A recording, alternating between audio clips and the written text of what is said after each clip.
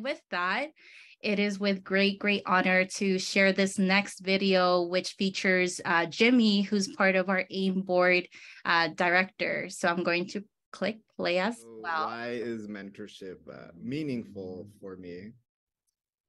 I think to sum it up, mentorship is what has gotten me through so many difficult moments as I'm trying to move forward in my career and as I try to grow personally. Mentorship for me means community, it means growing. And for me, truly, mentorship allows for me to learn from the journeys that other people have had. And it's how I try to pay it back and pay it forward. I think as I first started MiMentor, one thing that always stood out to me was thinking about mentorship as multi-directional. I think we can always learn from one another.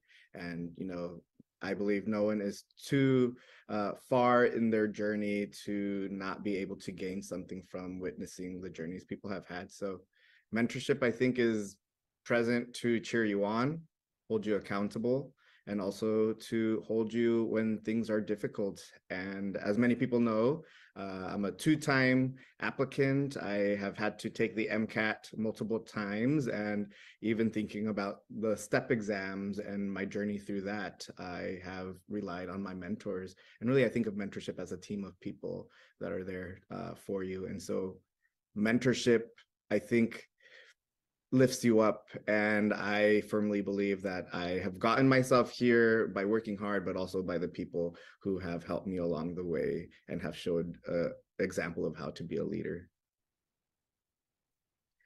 I joined the AIM board for multiple reasons, and one of those reasons being an opportunity to be able to contribute back to an organization that I found quite formative to my growth as a pre-med student and also in my leadership. But more specifically, I wanted to help breathe in, new energy and energy of someone who has participated in the leadership of MiMentor, and also to hopefully continue to build bridges between the lived experiences that people have as they're trying to achieve their goal in being physicians or someone in healthcare, recognizing that not everyone starts from the same place. And I think with my personal journey, I believe that I can bring into AIM some really personal and I think relatable experiences that hopefully will continue to help us center our values and really the voices of all of you as MiMentor leaders. And so I really think of my involvement as AIM as a continuation of the work that I've been able to do and really trying to gift back what I know I have personally benefited from. So a little bit about my work in health equity. First, I'll start off by saying I think many of us are already doing health equity work even before we recognize that it's health equity work. Growing up in a family of monolingual Spanish speakers, growing up in a family of immigrants, of family who have no connection to the healthcare field as a profession. I and my siblings have always been truly health advocates and health navigators for our family. And so I think that's where so much of that work originated from before I had the language for it. And, I think my time in undergrad as a Chicanx studies major, I think really gifted me the consciousness to think about all the histories and all the experiences that our families have and we personally have and our communities have around issues of social justice, issues of oppression and racism that has allowed for me, I think, to build out a career that has centered what I now recognize: cultural humility, intersectionality, and also thinking about health equity. And so my journey, I'm very proud of having had a journey that has allowed for me to be involved in things not for what it looks like on my resume, on my CV, but for what it does for me as an individual and as someone who's committed to health justice. And so the way my work currently looks like is I'm currently a second-year pediatric resident at UCSF in our Pediatric Leaders Advancing Health Equity residency program.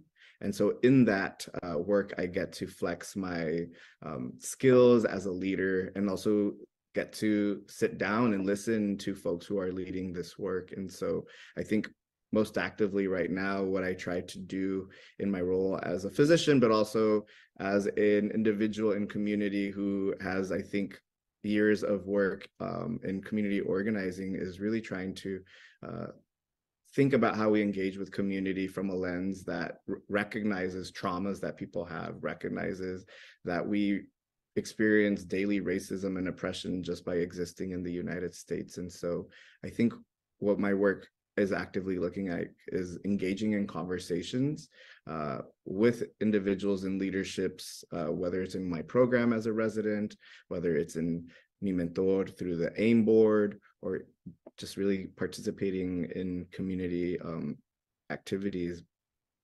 I think to like sum it up, for me, the way I approach my work in health equity is to really build off of the work that I have been doing since undergrad, since, you know, being that health advocate for my family, and really taking those experiences and allowing for them to speak, I think, loudly when moments of oppression occur. And so for me, it's about speaking up whenever I can and calling out instances of oppression and racism when they happen. And I'm really happy that I'm able to do that as a physician, because it does carry weight, and we bring a lot of power with the roles that we take on, and really with the experiences that we have with our families. One more thing that I would add is how I think I'm flexing my work in health equity is I'm a creative person, I'm an artist, I'm a writer, and that really matters to me, and it matters how I show up in this world as an activist. And so one thing I'm really proud of is really flexing of my creativity in my role as a physician. So I'm actively working on opening a small art gallery within our space at UCSF in our Pediatrics department, Mission Hall, which is where we do a lot of our lectures, to allow for community conversation and uplifting young people's art related to health equity and social justice. And I think I'm sharing that for us to know that we can bring our full selves into our work and be creative and be loud, and also be silent and flex our skills in silent ways. And so I think for me, it's just really thinking about how I can show up in the world and hold myself accountable to the beliefs that I have, that racism should not exist and that we should call it out when it happens, and all forms of oppression should be stopped.